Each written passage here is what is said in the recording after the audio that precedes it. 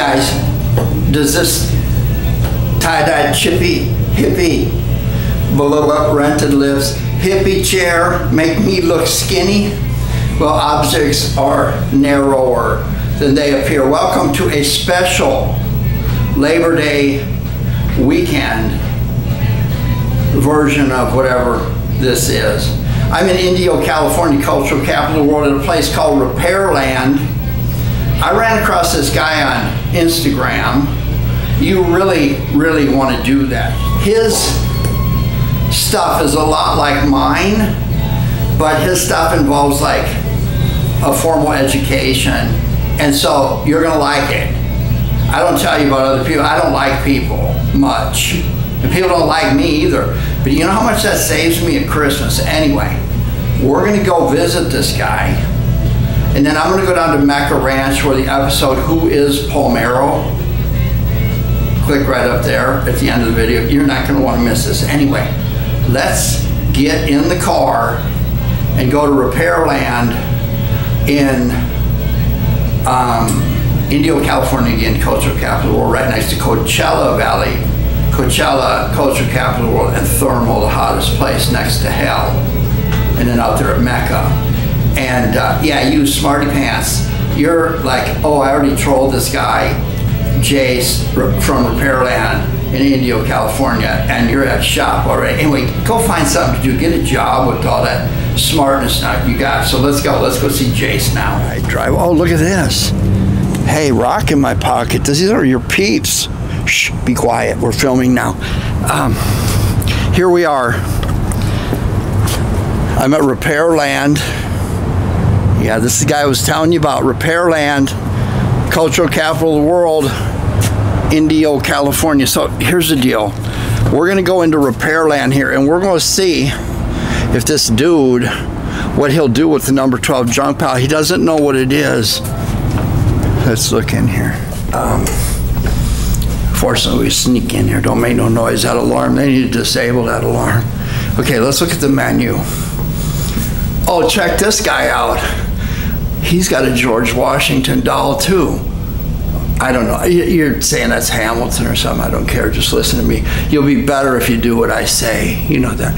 Okay, so basic services, the necromancer. I'm an old man, I don't even know what that means. I'm lucky I could say it. The magic touch. Oh, that sounds expensive. I wonder if Siegfried and Roy would buy that one. Okay, the regular tune-up. The minor repair. I don't think he'll go for the minor repair. He certainly won't be happy with that. Okay, let me get the guitar case out and set it up. I am not, does he have any Bajo Quinto? Remember, because I'm working on one of those right now. You can see the playlist right up there right now. Nice inventory gumballs. What does that say? Sell me a crappy guitar. Okay, I think we're at home here. All right, I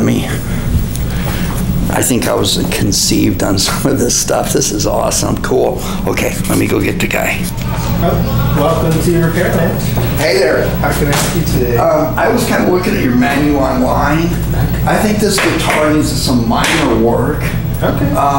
Take it out, let's check it out. I'm just kind of interested in keeping, how much is the regular tune-up? So it's usually 45 bucks.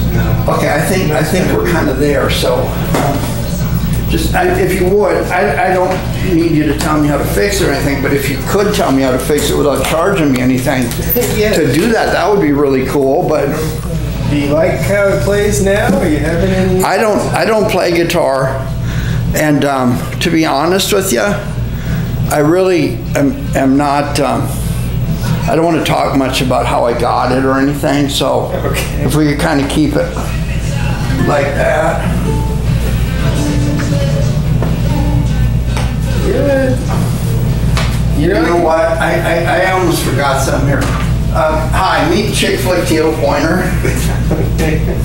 Perfect. Yeah, if you want to use Chick Flick Teal Pointer to point out what you're seeing here, that would be pretty cool. I got a pretty interesting technique up here to get the neck joint affixed down. So, I mean, that's one way. to do it. I don't know if this is how I would perform that repair. And then this we got headstock repair up here. This is a new one as well. It might work, but you know, I could probably take these out and make that disappear and still have it as functional. The stickers, are these a personal preference? You want to keep these on here? You want to get this cleaned up? What are you looking to do? I mean, I still think we're like still substantially under the $45. I don't know about substantially. I mean, I guess it depends on what your goals are. If you want to get it to play. Have you ever seen one of these new? Well, it's hard to compare it to anything with all the decorations on the front. You know, I've seen a lot of Ks, but it's hard to tell exactly what this is. I mean, the finish touch-up, what do you think about that? The finish touch-up, I don't know if you're going to come in under $45 with that, if you want it to look new. But if you just want to get it cleaned up and stuff, I don't mind cleaning it up for you. But I feel like this is part of the guitar, this tape here, and this could even be holding it together. So maybe we don't want to touch the tape and the stickers and just kind of get some of this gunk off. We got a bead up here too. It's like when you ride a bike and your spokes make it sound like a motorcycle. I like that. Yeah, $45, I mean, it could get you some new strings and shine up these frets, get some of the cleaning up, but as far as getting it to look like new, I think that's going to take a little bit more out of the budget. I wouldn't even know where to price something like this. I'd really have to kind of go by the hour to remove all this. And is this signature important to you? I think so, but you know, if it clashes with that brand new look you're looking for, that, you know, I like I said, I don't want to put a bunch of work on you that's going to take it anywhere near 45. Okay. Okay, so let's do it this way. Let's say that you had to. I told you that I wanted this thing to look brand new. You mentioned hourly, so I'm thinking maybe the regular touch-up would, I don't know, maybe that's 5 or 6 hours worth of work. But I mean, what would it cost if you made this thing look brand new? How many hours are we talking about? The whole thing, headstock, tuners, stickers, pickups. It's hard to say in the condition it's in now because I got to see what's under all these bandages. But I'd have to take the neck off. I'd have to remove all this, redo the neck joint, probably clean up these holes.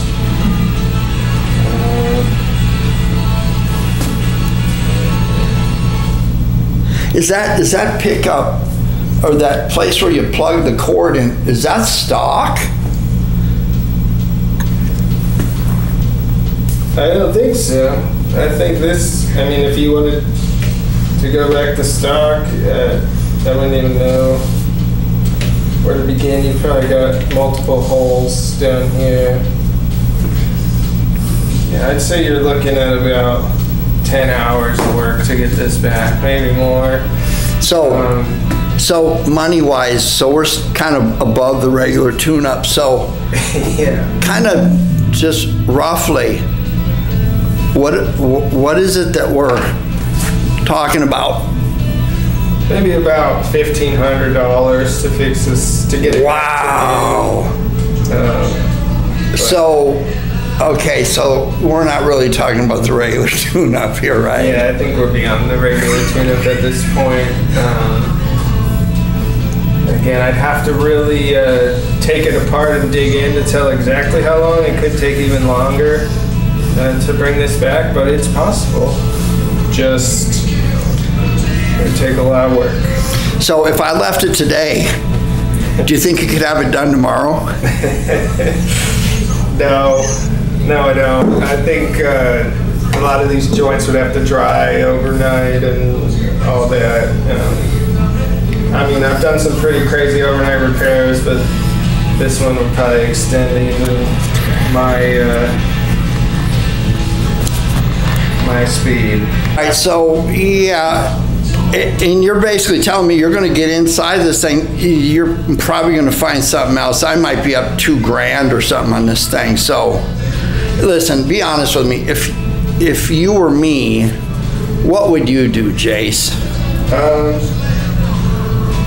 I'd probably bring it to someone else. I think that'd probably be the right move for the shape this guitar is in my shop. I don't think with my minimums that I could come in at a price that would be worth it for you to get this repaired. So I suggest maybe bringing it to someone else who could fit in your price. Guys.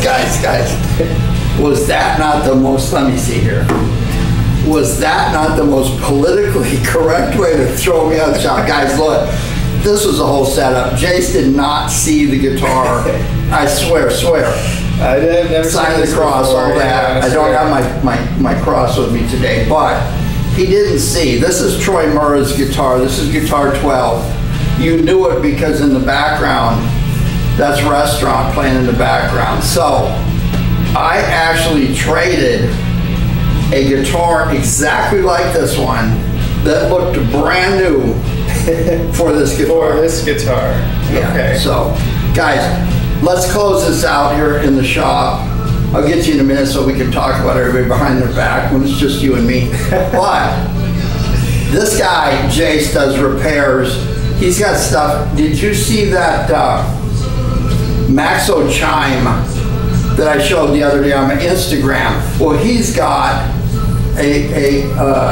the violin version of it back there. Yeah. He's got potato bug mandolins. I'm looking at, sometimes I think he's been in my house, but he's got the same kind of stuff. I got a lot of stuff. If you were anywhere around Indio or New Jersey or whatever, get in your car, bring your stuff to this guy, because he's like, I don't want to say he's better than me. I'll need therapy over that, but yeah, guys, the stuff he does is amazing.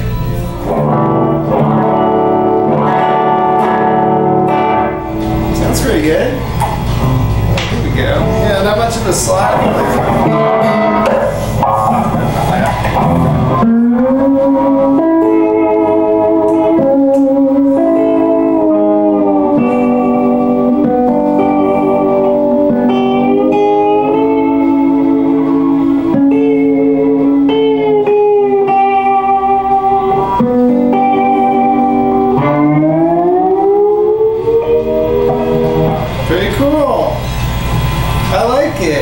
This doesn't need any work.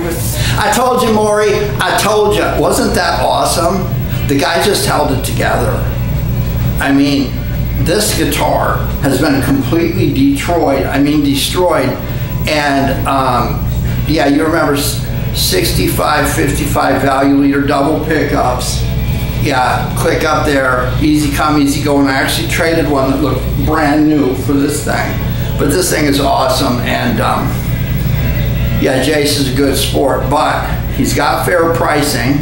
He's got instruments in here that are ready to fix that involve some heavy duty repairs. I don't know how he is able to work on all these different things. I've seen some obtuse stuff like shows up in my shop, but anyway, I'm in Malibu one day, acting nonstop action, acting California, culture capital of the world the next day. And this has taken me back, being here and around here 30 years, when I used to be the dude that moved palm trees off the volcano at the Mirage. So yeah, obtuse happens here, people. Check Jace out, check out his website, and I'm gonna give you a link below to his Instagram channel. You are going to laugh. But if you find yourself thinking his stuff is more interesting than mine, then I want you to unfollow him immediately, because I really depend on that $22.33 I make a month off of YouTube. So hey, I will see you soon, and I am sure glad you got to see me today.